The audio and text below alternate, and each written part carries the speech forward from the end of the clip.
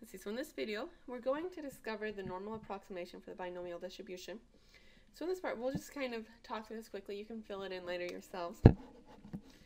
So I have here, you can see the distributions for a binomial distribution with p equals 0.3 and different sample sizes n. So this first one, this is a binomial distribution for n equals 6 and p equals 0.3. So all of these have p equals 0.3. But for n equals 6, it looks like we are definitely not symmetric. It's not symmetric. We look very discrete. There's only like 6 bars. But when we do n equals 12, it looks like we're becoming almost a little bit more symmetric, and the bars seem closer together. By the time you get to n equals 120, notice it's very symmetric, and the bars are closer together.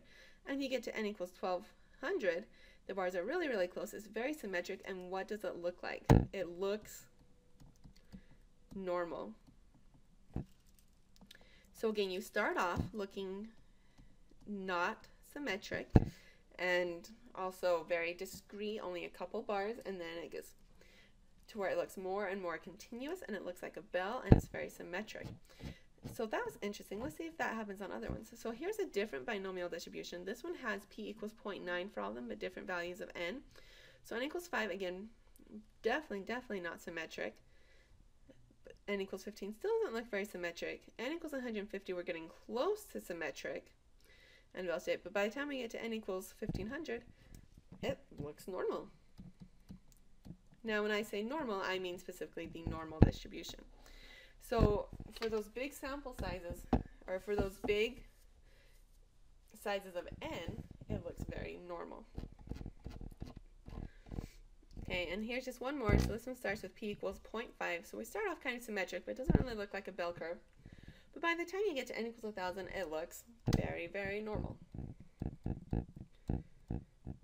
And so it turns out this is something that actually happens every time. And we have very nice theoretical reasons for it.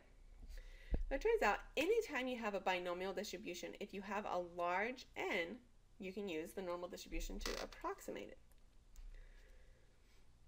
Okay, so let's see. The normal approximation to the binomial distribution.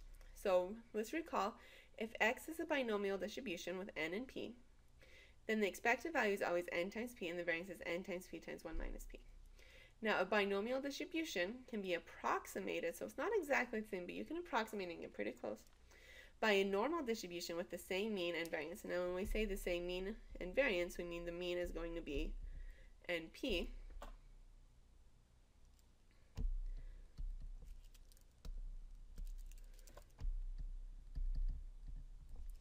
and the variance is going to be np 1 minus p, since that's the mean and variance for binomial distribution. So x will be approximately distributed normal with the mean and variance. Now this approximation works well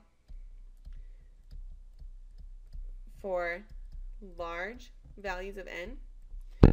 Okay, specifically our rule of thumb is that it will work well if you have n times p is at least 5 and n times 1 minus p is at least 5. And you do have to check both of these. Not just one, but both. So let's suppose that x is distributed binomially, or binomial, n is 20, p is 0.5. Let's write that down. Now let's first check and see what n times p is. So n times p is 20 times 0.5, which equals 10. That's bigger than 5, so we'll check that off. And n times 1 minus p equals 20 times, coincidentally, again, it's going to be 10. Okay, so both of those are bigger than 5, so we can use the normal approximation. So we could find the probability that x is less than or equal to 7 by using the binomial distribution. And we just plug everything into the binomial formula, but we have to do that for 0, 1, 2, 3, all the way up to 7, and that takes a while. But you get 0.1315. So instead, we could find it using the normal distribution with our mean, again, is going to be 10, and our standard deviation is the square root of variance. So square root of n times p times 1 minus p is 2.23. So to find the probability with the normal distribution, we would just do standardize it. So we'll do 7 minus 10 divided by 2.23. Look it up on our CDF table, or our normal table, and we get 0.0895. So that's fairly close, but not exact. So it turns out, we figured out that the normal approximation works a lot better if we use what's called the continuity correction. To do this, instead of finding the probability that x is less than or equal to 7, we'd use the normal distribution and find the probability that x is greater than or equal to 7.5. And we'll explain that in a minute. Okay, and so you do the exact same thing, but instead of 7, you do 7.5, and we get 0.1317. Look how close that is. It's not exact, and we don't expect it to be exact because we're just approximating. But it's pretty close. So why do we use that continuity correction? There's two different graphs here because sometimes they graph it with really wide lines. But in reality, each probability is actually a very small line because it's only at 7. But the normal distribution is continuous. So it was finding all of these probabilities here. But that doesn't match up exactly with the normal curve because it's doing all of the normal probabilities. So there's some probabilities here and here and here and everything. So what we'll do to kind of make it all work exactly is we come over just a little bit. We always make our area just a little bit bigger, and then it turns out to give us the correct answer. So let's look at this applet real quick. So in this applet, I can change P, and I can also change N, and you can see how the shape of the distribution changes when I do that. So notice here, N equals 36, P equals 0.62. It looks fairly normal. And I can drag my probabilities over, and it changes a little bit, but it still looks pretty normal. But notice what happens if I drag too far this way. About right here, it says, warning, N times 1 minus P is less than or equal to 10. Now, some textbooks say 10, which is why this one does. Our textbook just said it needs to be at least 5, and really, you're close enough. But once you get to that point, notice it's starting to look less normal. And if the P was even higher, again, this N times 1 minus P is getting even smaller, and so it doesn't look very normal, right? But even with that high P, if I make my N high enough, eventually that warning is going to disappear. If that warning disappears, and it still looks normal again. Or if I make P really small, when I get over here, it's going to not be very symmetric or look normal again. But if I make N look bigger, or make N bigger, once again, it looks normal. So as long as N is big enough, it's going to be a normal distribution. Back to our notes, let's learn about the continuity correction. So in your textbook, you have these rules. If you want to find the probability that x is less than or equal to some number, you'll find the probability that x is less than or equal to x plus 0.5. Or if it's a greater than, you'll do probability that x is greater than or equal to x minus 0.5. Now, I spent a lot of years just trying to memorize that and look at it every time. It's a lot easier to just memorize this. I always think of it as I add on 0.5 to try and be safe to make my region bigger. Okay. So I'll show you how we do that in our examples. If x is a distributed binomial, n equals 14,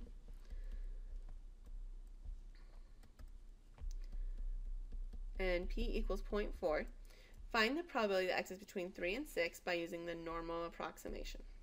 Okay, so first let's check and make sure that we can, that these numbers are big enough. So n times p is 14 times 0.4, which is 5.6, and that's at least 5, so we're good there.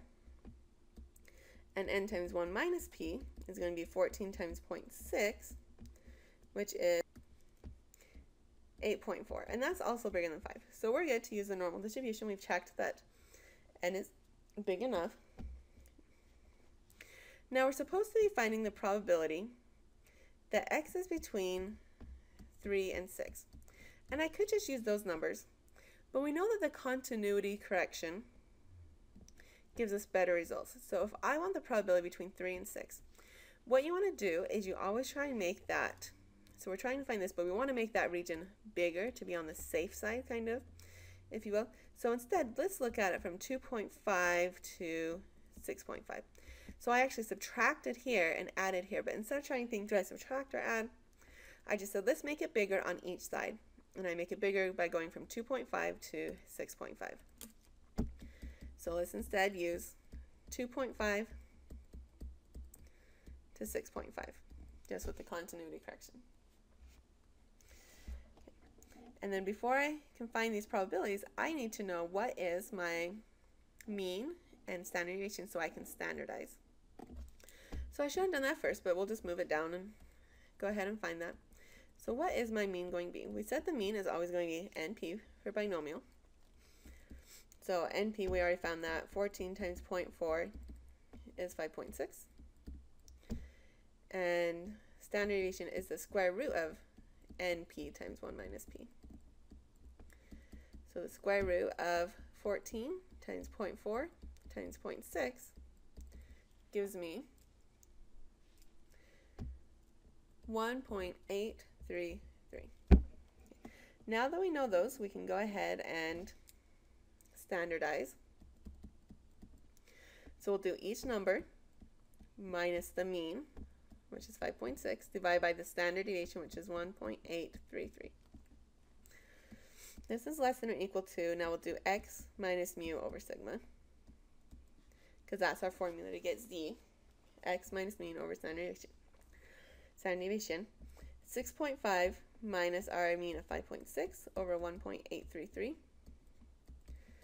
gives me the probability that we're looking to try and find, the probability that z is between negative 1.69 and 0.49.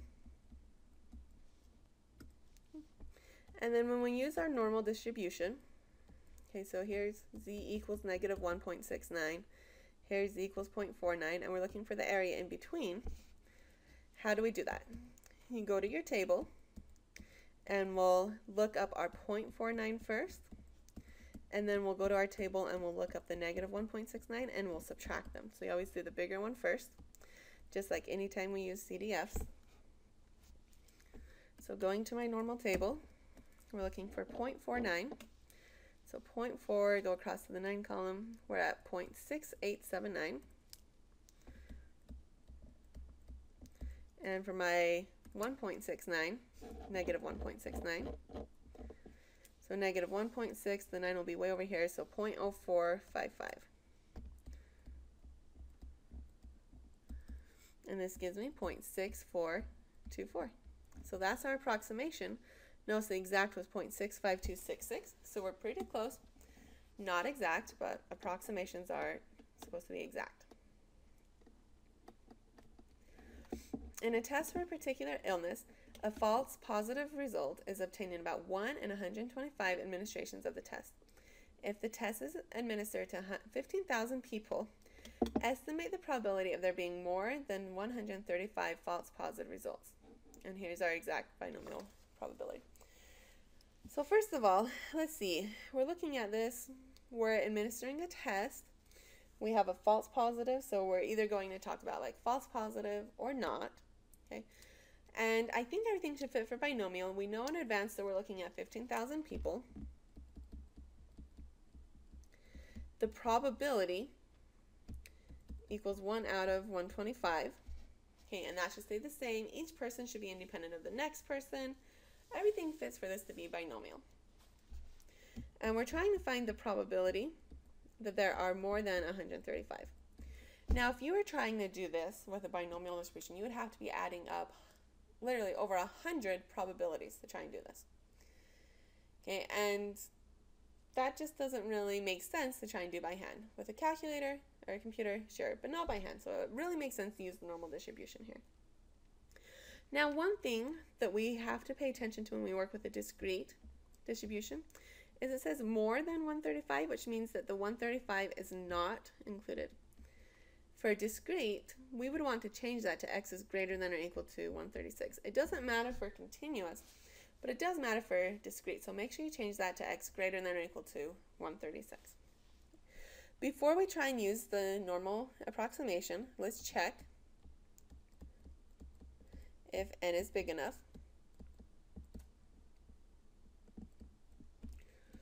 By checking n times p, which is 15,000, times 1 over 125 is 120. Well, that's definitely at least 5. And n times 1 minus p is going to be 15,000 times 1 minus 1 over 125, which is going to be 14880, and that's really definitely big enough. Okay. So it's big enough, we can go ahead and do this. Let's see, let's find our expected value, or our mean, depending on which way you prefer to write it. And that's for binomial, just n times p. So again, n times p, we just found that right there. That is 120. And our variance is n times p times 1 minus p. Let's see, so 15,000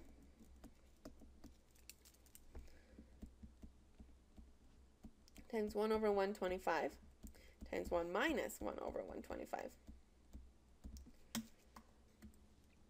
Which gives me 119.04. And if you want the standard deviation, you take the square root of that, which is 10.91. So we found our expected value, our variance, and our standard deviation. Now let's focus on our probabilities. So we were actually looking for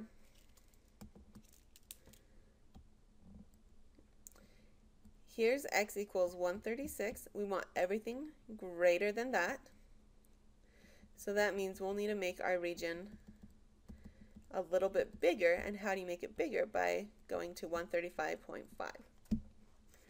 So we're looking for the probability that x is greater than or equal to 135.5, and we'll use our normal distribution. So to do normal, you have to standardize by doing x minus the mean over the standard deviation. So 135.5 minus our mean of 120 over the standard deviation of 10.91.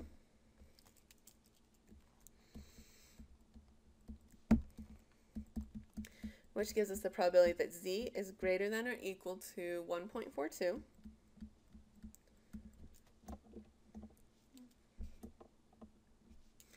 Let's see, those are my x's. Let's draw one for our z's now.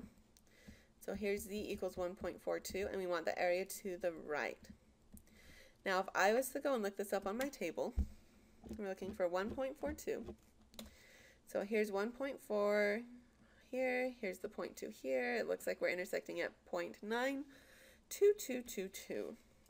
But that's the area to the left. My normal table always gives me the area to the left. So this is 0.9222, which means the area to the right is 1 minus 0.9222. or 0.0778. Now we write this as if we want the probability for greater than. We know we have to do 1 minus the CDF evaluated at a 1.42.